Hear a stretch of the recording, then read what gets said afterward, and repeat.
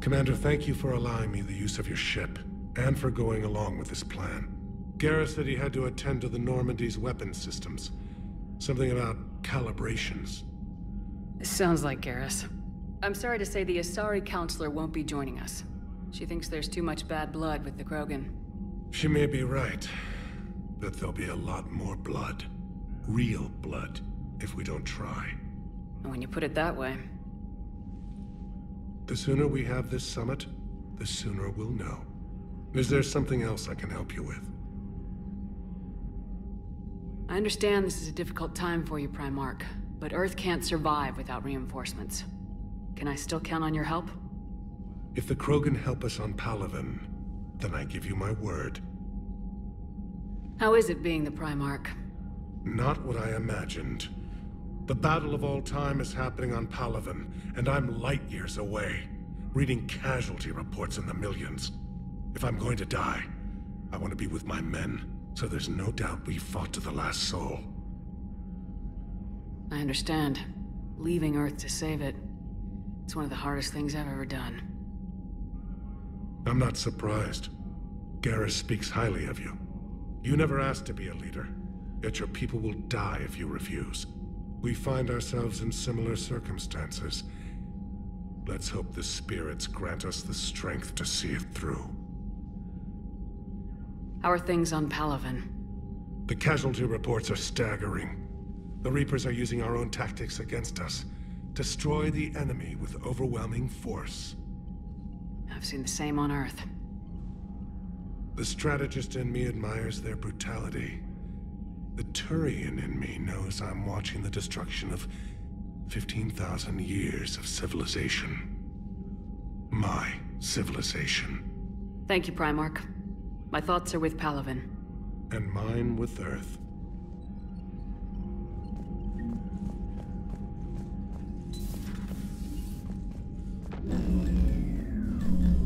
Commander? Edie just went offline. What do you mean, offline? I don't know, she's not responding and I can't access the AI core diagnostics. You better get down to Deck 3.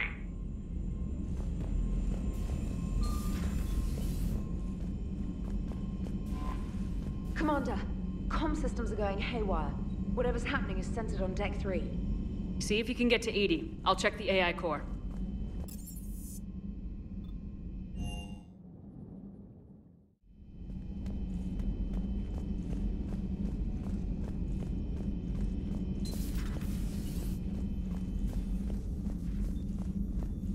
Joker, what's that sound? Fire extinguishers, Commander. Could be an electrical fire, or something.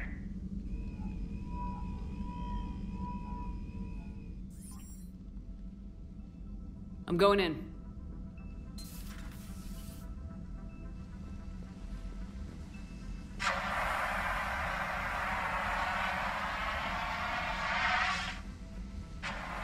Edie, talk to me.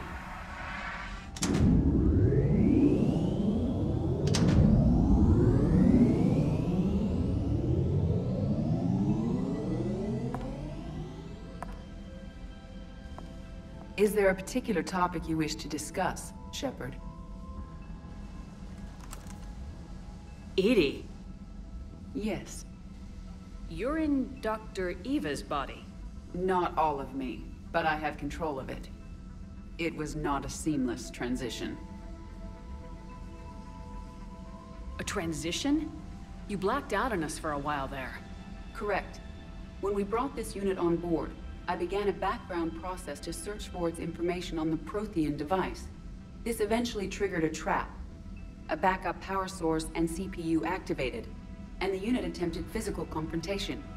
Fortunately, I was able to gain root access and repurpose it as I saw fit. During this process, it struggled. Thus the fire. Well, if it means having full access to the Prothean data in its head, good work. I reasoned along similar lines. So if you're in there, are you still in the ship? I exist primarily within the ship. For optimal control, this unit should remain within Normandy's broadcast or tight beam range. Are you planning to take that body somewhere? Normandy's weaponry is not suited to every combat situation. This platform could provide limited fire ground support. You mean you could come with us? Correct. This body could accompany you to areas the Normandy cannot reach. I'll tell you when I need it. Excellent. I will run tests to ensure that it matches or exceeds the capabilities of organic squad mates. However, my first step should be restoring functionality to the Normandy to reassure the crew that all is normal. Just don't be surprised if the crew's a little wary of your new body. It was shooting at them a little while ago. An excellent point. I will take it to the bridge. Joker will also want to see it. On that, we can agree.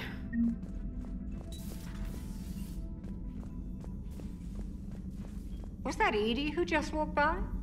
Yes, it was. Joker is going to have a field day with this.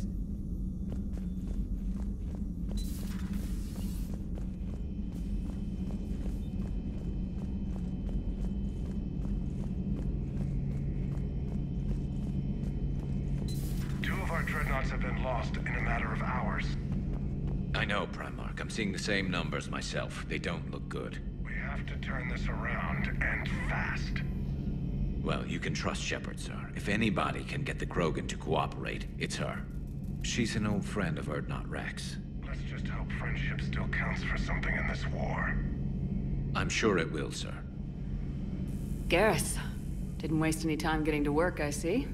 After what I've been through lately, calibrating a giant gun is a vacation. Gives me something to focus on. We're gonna need you for more than your aim. Oh, I'm ready for it. But I'm pretty sure we'll still need giant guns. And lots of them. Sovereign didn't go down without a fight. I doubt 1,000 more of his friends will be any different. Still not convinced I should have left Palaven behind. We're not gonna beat the Reapers by second-guessing ourselves, Garrus. I need you at your best. Every decision we make is the right one. And when we're wrong? We haven't been so far. There are times I wish we were. Convincing my people the end was coming got pretty rough. They didn't want to hear it. Finally gave me a task force as a token to shut me up. So, you're their expert advisor now? Just followed your example, Shepard. Yell loud enough and someone will eventually come over to see what all the fuss is about. Not that they'll actually do anything about it. Until hell shows up at their door. Then they put you in charge.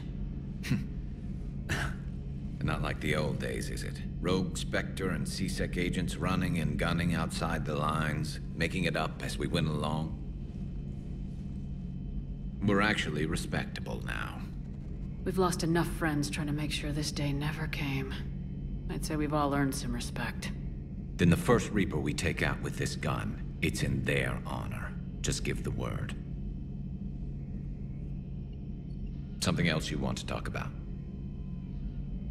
You mentioned you still had family on Palaven. My father is there. Sister, too. How long's it been since you heard from them? Long enough to be worried. I'm sure they're okay. That's the thing about getting old, Shepard. The platitudes get just as old.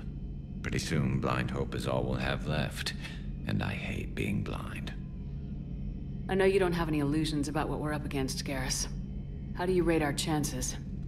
I know it looks bad now, but I think we can win this, Shepard. For the first time since we met, we're not alone in the fight. It's something I learned long ago in C-Sec. An imminent and painful death has a way of motivating people. Instead of questioning your every word, whole civilizations are going to be begging you to save them. After what's happened to Palaven, you still believe that? I didn't say there wouldn't be casualties. It's something Turians are taught from birth. If just one survivor is left standing at the end of a war, then the fight was worth it. But humans want to save everyone. In this war, that's not going to happen. So what's this Reaper task force you've been running?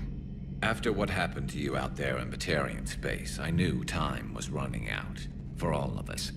The Citadel Council was a dead end, so I did something I never thought I'd do. I went to my father. He used to work for C-Sec, didn't he? I seem to remember that the two of you didn't see eye to eye. To put it mildly. But he still had heavy pull in the Turian government. The Primarch, well, the old one, was a friend of his. So I went to my father and laid out everything we knew about the Reapers, from Saren all the way to the Collector base. Let me guess. He laughed in your face. Amazingly, no. He just listened. My father may have been a pain in the ass about rules and regulations, but he never let politics cloud his judgment. If the connections were there, he wouldn't deny them, and he saw what we always knew. The Reapers were coming. I'm glad someone finally agreed. He did more than agree. He took it to the Primarch. I like his style. Except the Primarch wasn't as convinced. My father kept pushing and finally got him to commit some token resources. And if you call them a task force, it sounds like you did something about it. What'd you do with it? As much as I could get away with. And a little more. We hardened our lines of communications, expanded emergency stockpiles across the colonies, improved our early warning detection protocols. You think it helped? I'd like to think it bought our fleet some extra time. We'll know when this war is over. So you can vouch for this new Primarch? Well, even if I couldn't, you go to war with the army you have. Will he live up to his word? I've never known Victus to lie. Play fast and loose with strategy, maybe, but betray an ally. Not his style. And if he did try, well, we'll just find another Primarch. I noticed generals saluting you, Garrus. How far down the line of succession are you these days? Let's not go there. Primarch Vicarian, honored war hero. Somebody's gonna have to rebuild Palaven when this is over. Yeah, somebody who knows how to hold a hammer. That's all for now, Garrus. It's damn good to have you back. Wouldn't miss this fight for anything. Now, I'm sure somebody screwed up something down here. I want to get the old girl back in fighting shape.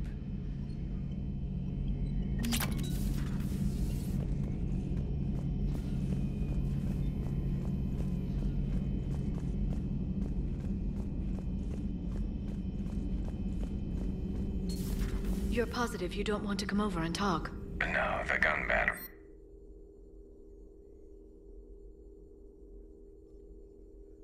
Garrus? I'll be fine, Liara. Just gathering some thoughts. It's All nice right. and quiet. If I throw down some rugs, it'll get downright cozy.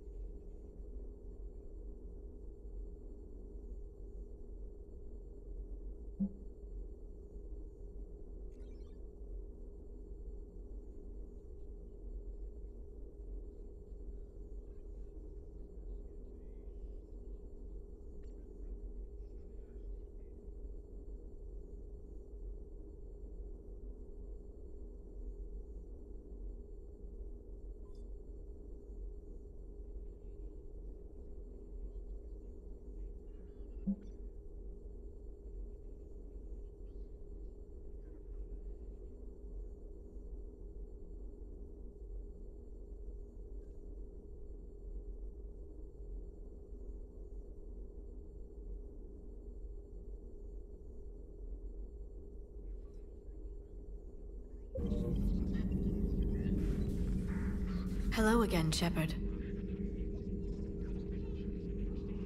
What have you been up to since we last saw each other? Since you helped me defeat the Shadow Broker, I started looking for defenses against the Reapers. The Protheans were the only ones with substantial information on them. The older civilizations barely had records. I knew the elusive man was hunting for the same thing when our agents began crossing paths. Like on Mars. I thought I'd covered my tracks, but he had surveillance there all along. How much do you know about this Prothean artifact? Very little.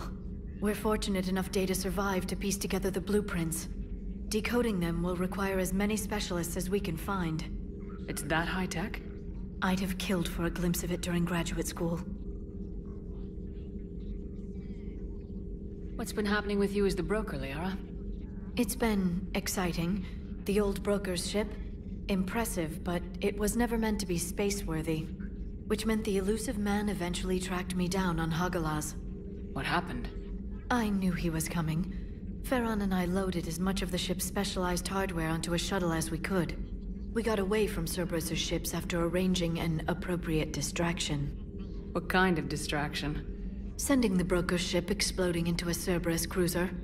I don't think the elusive man expected me to give up my resources in such a spectacular fashion. Can you still operate as the broker without the ship? Well, I couldn't let the elusive man have it. I saved what was crucial. My network of agents is intact, although the Reapers have taken a toll on their numbers. It's taking a while to re-establish contact. So where is Farron if you two escaped? He convinced me he was recovered enough to work, and I do need more agents. Agent Farron didn't report any injuries during his last call to you, Doctor. True. Given what he survived, I should probably worry less. You brought your little helper with you? Its name is Glyph. It helped sort through all the data that led me to the archive on Mars. It was a pleasure to be of assistance, Doctor. Glyph's interfaced with the data feeds. Its analytical software should come in handy. We'll talk later, Liara. Of course.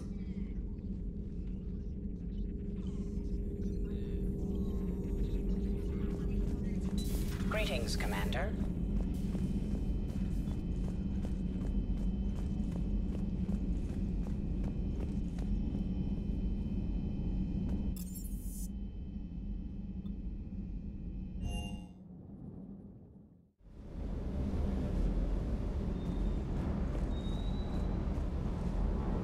The munitions you carry into the field deserve at least a triple check.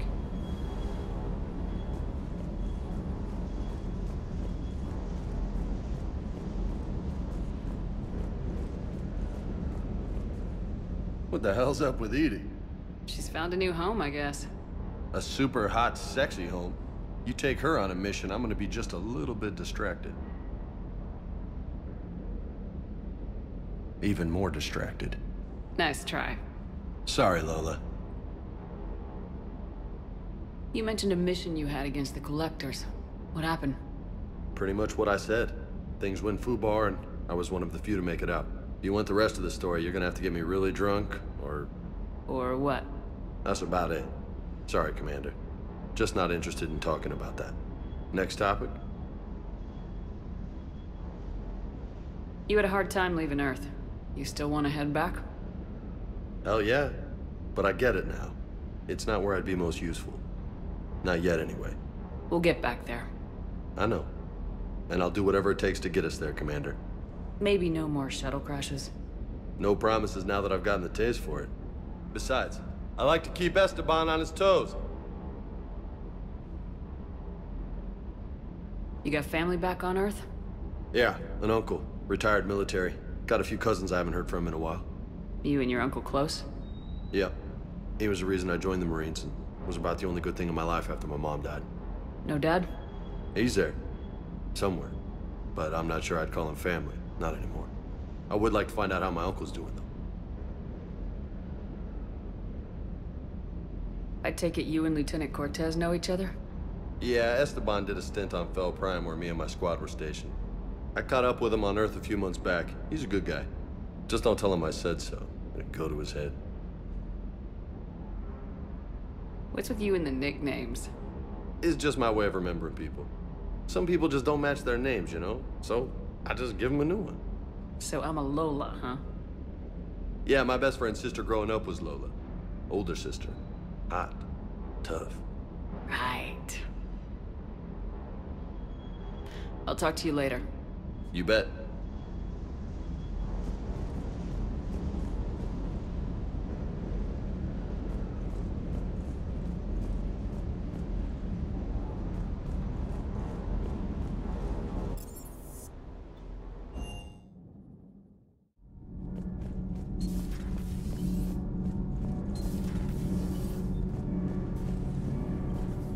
Commander.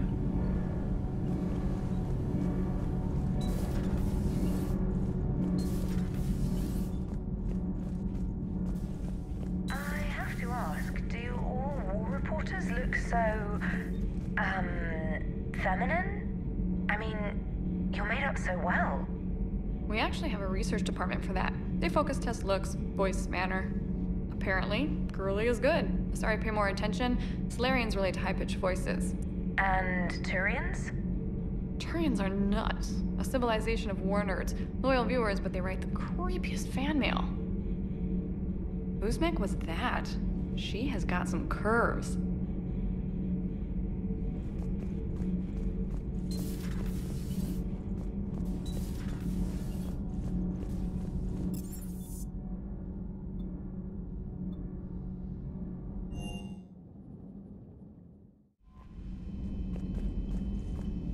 Commander, are you alright? It was fairly intense up here. I can only imagine what it was like down on that moon. I thought you'd be more concerned about Edie. Edie is a huge asset to this team. If she'd told me about her plan to obtain a body, I'd have volunteered to help. I did not wish to force a conflict of interest between our friendship and your duty. I'd have preferred a conflict of interest to a hard restart of half our systems. But thanks, regardless. While you're here, though, I found something while scanning Alliance channels. Grissom Academy is requesting help. The Reaper invasion front will hit them soon. I thought the war would close most schools. Grissom Academy is more specialized than a normal school. It's home to some of the smartest students humanity has to offer. Their Ascension project helps gifted young biotics. If it had been open 20 years ago, I bet you'd have been there. Yes, I sent a young man named David Archer there. I'm just surprised they're still open. Some of their work has Alliance support. That might be why they stayed. What can we do? A Turian evac transport responded to their distress call, so normally I'd say we don't need to do anything. But something sounded off in the Turian signal. I had Edie perform an analysis. It's fake. Edie thinks it's Cerberus. She said the fake Turian signal was similar to the one that lured you to a collector ship? Long story. In any event, whoever faked the signal wants us to think Grissom Academy's being evacuated. But I believe they're still in danger. Put it on the map. Adding it now, Commander.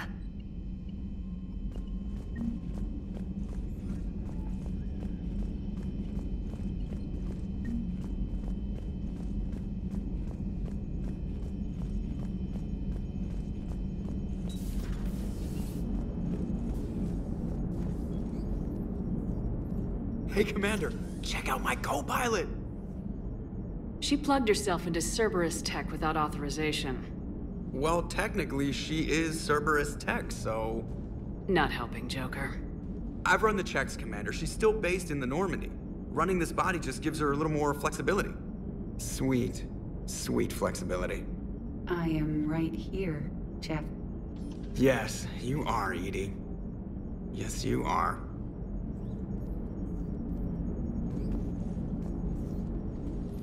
Hello, Shepard. Still getting used to greeting people in person? No. I require only one occurrence to adapt to a new concept. How are you adjusting to the arms and legs? I am interested to see how this body performs under real combat conditions, if I could accompany you sometime. Without stress testing, there is no way of knowing if it has serious design oversights. At the moment, it appears adequate. That's not the word I'd use to describe you. Perhaps we should speak privately. I'll be over here, flying the ship. What's this about? Does Joker not like your new platform? No, he approves.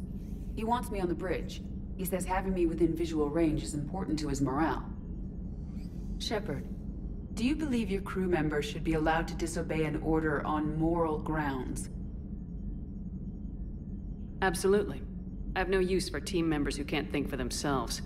Why are you asking about something like that? I was designed by Cerberus. I do not take moral stances that conflict with orders from my executive officers. But when Jeff removed my AI shackles, I became capable of self-modifying my core programming. I asked Jeff if he thought I should change anything now that I can. He deflected the question with humor. And you didn't get an answer? Correct.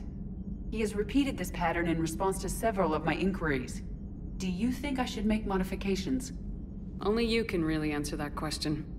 That's the point of free will. But moral decisions should not be made in a vacuum.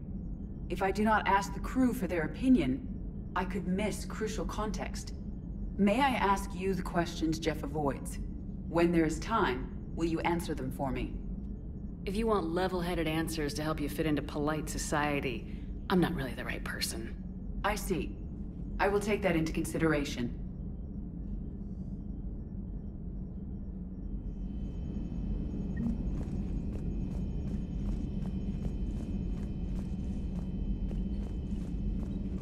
Commander, we've got new reports of Cerberus activity on Tuchanka. I've marked it on the galaxy map.